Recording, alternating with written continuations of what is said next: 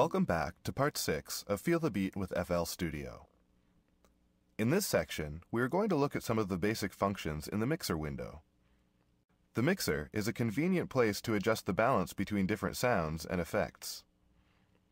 We can open it using the View Mixer button at the top of the screen.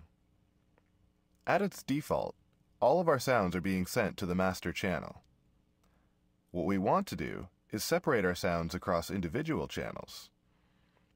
To do so, in the sequencer window, click on the kick sampler and open the channel settings. Next, in the top right corner, click and drag the target mixer track selector and select number 1.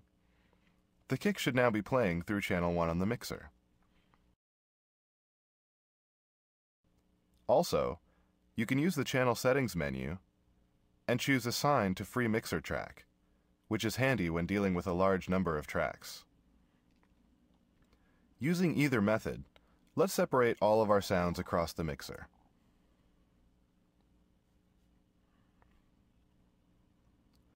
It's a good idea to send our cloned hi-hats to the same channel so they will be processed the same, along with any other tracks you have cloned.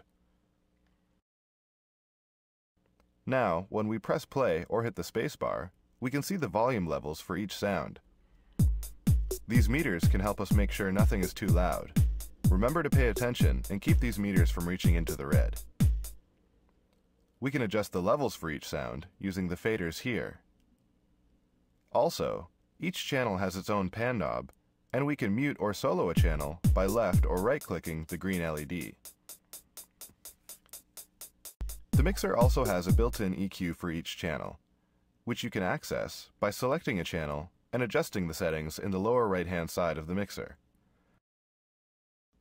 We'll go into EQing in more detail in our next episode.